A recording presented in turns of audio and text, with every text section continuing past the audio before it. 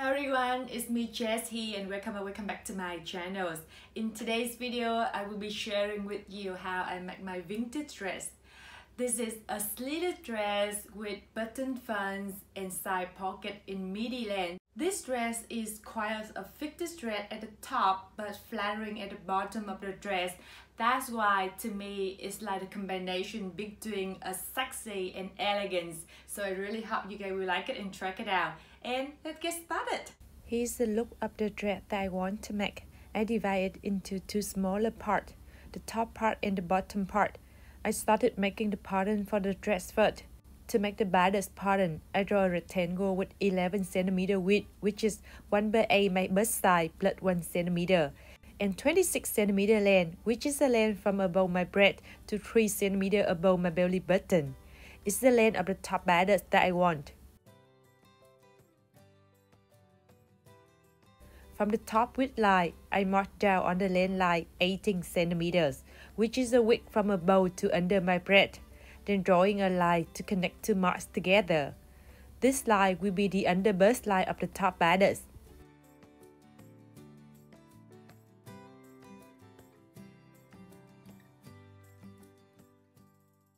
After that, I make another line in the middle between the first one and the top width line. This line will be the bust line of the top baddest.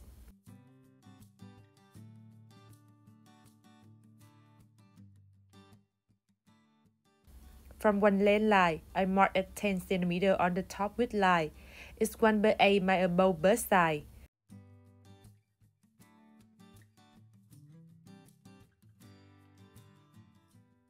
On the first straight line, I mark at 9.5 cm, which is 1/8 my under bust size plus 0.5 cm.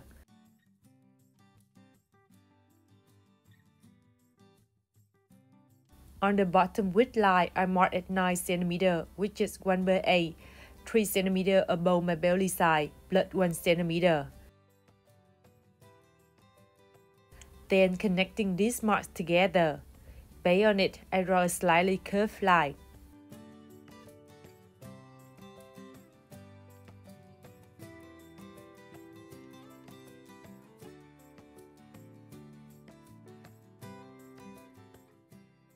From the top of the length line, I mark down 7 cm, which is the position of the underarmpit line.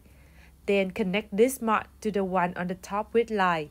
Based on it, I draw a slightly curved line to finish the sleeve line of the front baddest pattern. From the mark on the bottom width line, I mark down 8 cm, which is 1/8, 3 cm above my belly size. Then connect this mark to the mark on the length line next to it to finish the side line of the top baddest pattern. After on, rechecking to make sure the width of these lines are correct. Adding 1 cm for seam allowance after that. And here's the side pattern of the front baddest after cutting.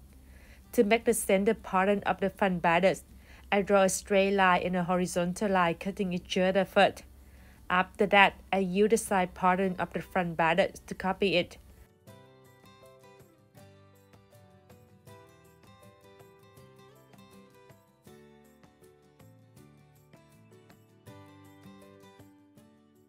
From the end of the sleeve line, I mark out 3 cm. Then connect this mark to the other end of the sleeve line to create the neckline for the center pattern of the front baddest. I make this line a big curve to make it nicer. As the dress will have the button, I add 4.5 cm at one side of the pattern to create the button area. 4.5 cm is 1.5 times the width of the button area I want to make.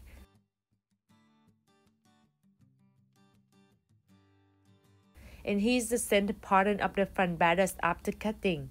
To make the back baddest pattern, I cut a rectangle with a 21 cm length, which is the length of the side line of the front pattern, and 40 cm width, which is the half of my bust size. I use the side pattern of the front baddest to copy the side line to the back baddest pattern first.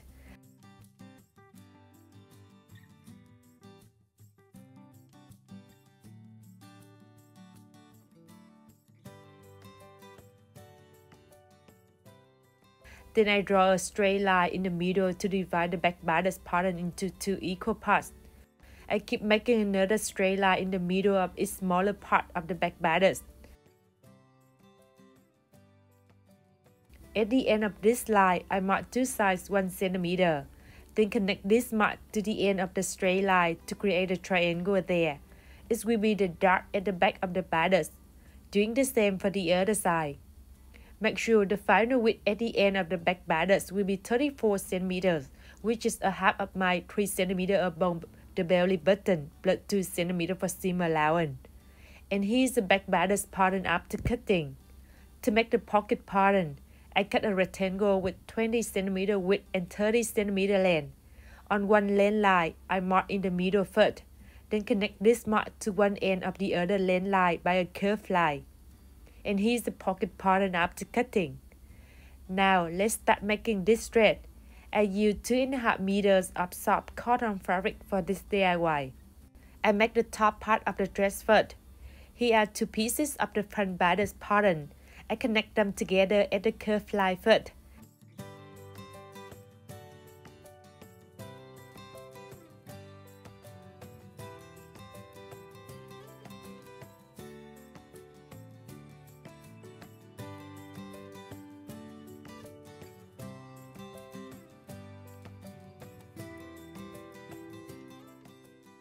After that, I make one more piece like this. Here's the back bodice pattern. I copy the dart from the pattern to the fabric first, then I finish them later.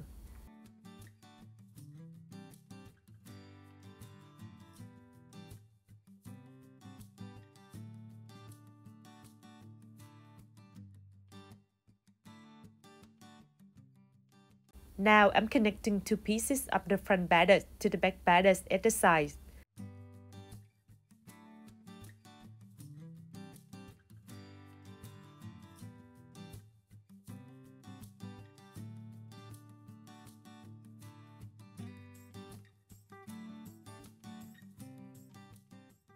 Making one more set like this, then connect them together from the sleeve line to the neckline by the pins.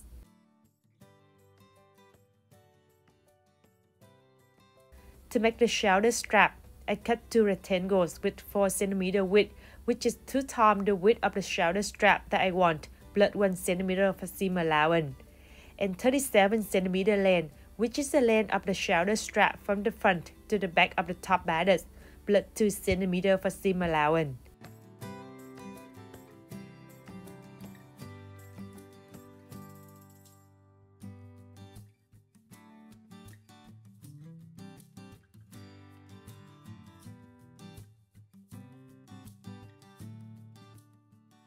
I sew 2 length lines of the rectangle together first, then I turn it up later. Use the iron to keep the seam after that.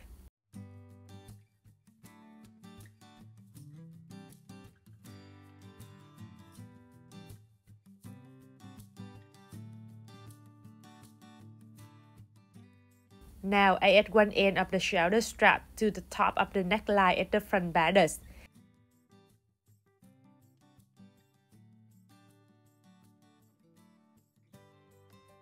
And the other end to the top of the dart line of the back bodice.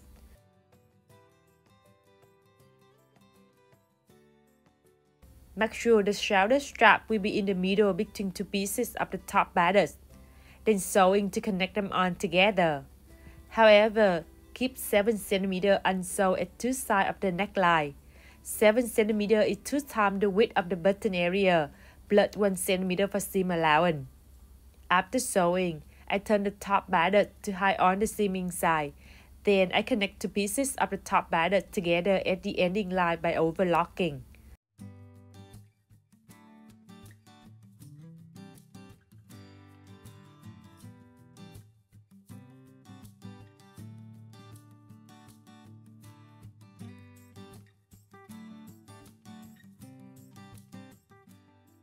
I cut the fabric at the end of the seam on the neckline to straighten the fabric there.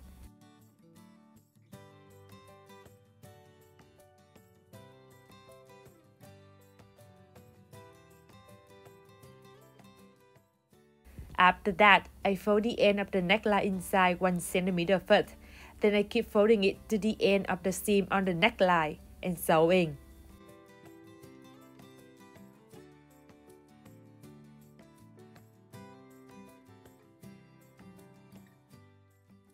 After that, I turn it to hide on the seam inside. Doing the same for the other side of the neck.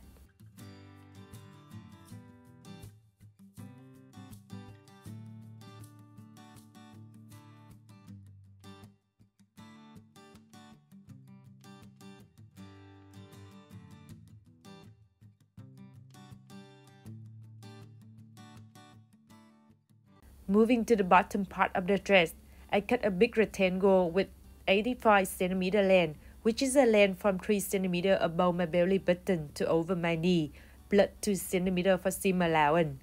It's the length of the dress that I want, and 92 cm width, which is my hip size. This rectangle will be the back of the bottom part. From the top width line, I mark down 7 cm on the length line. It will be the position for the pocket, then adding the pocket there later, and sewing.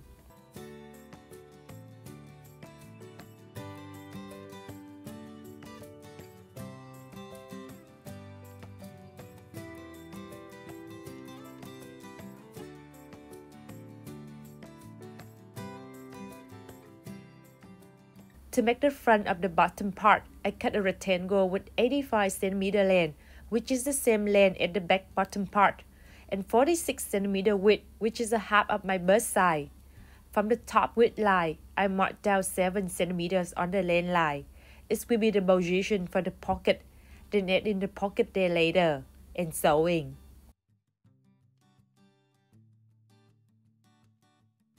Making 2 pieces for the front part of the bottom dress. Now I'm connecting 2 pieces of the front to the back part of the bottom dress at 2 sides and sewing.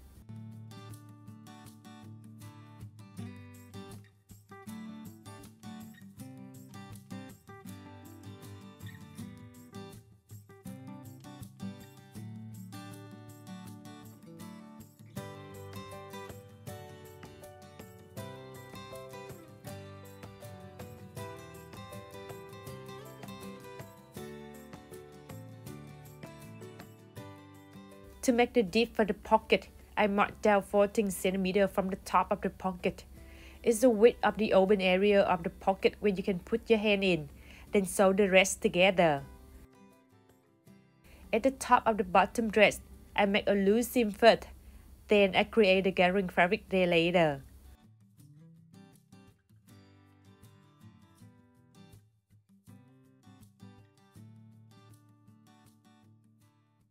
The final width of the gathering fabric will be the same at the end of the top bodice, so you can connect them together later. However, keep 7 cm without gathering fabric at 2 sides of the front part of the bottom dress to make the button area there later.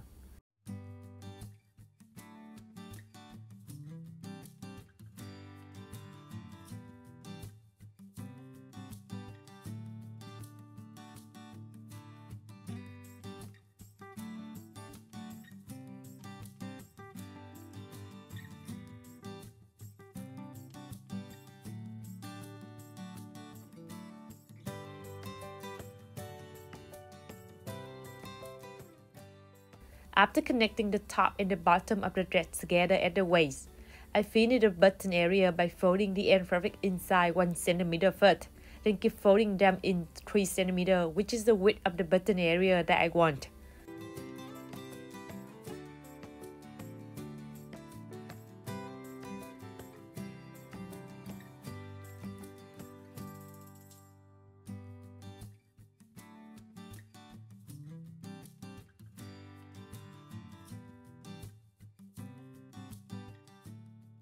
To finish the end of the dress, I fold the end fabric inside 2 times with 1 cm each time, and sewing.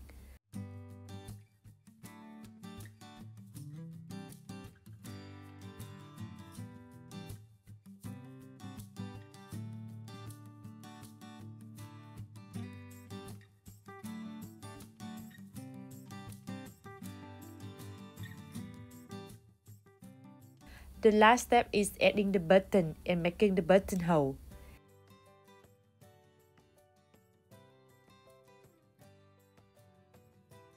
And I finished this DIY. Here's my final result. This is a super vintage dress. It's not only pretty but also elegant. I hope you will try to make one for yourself. See you next week.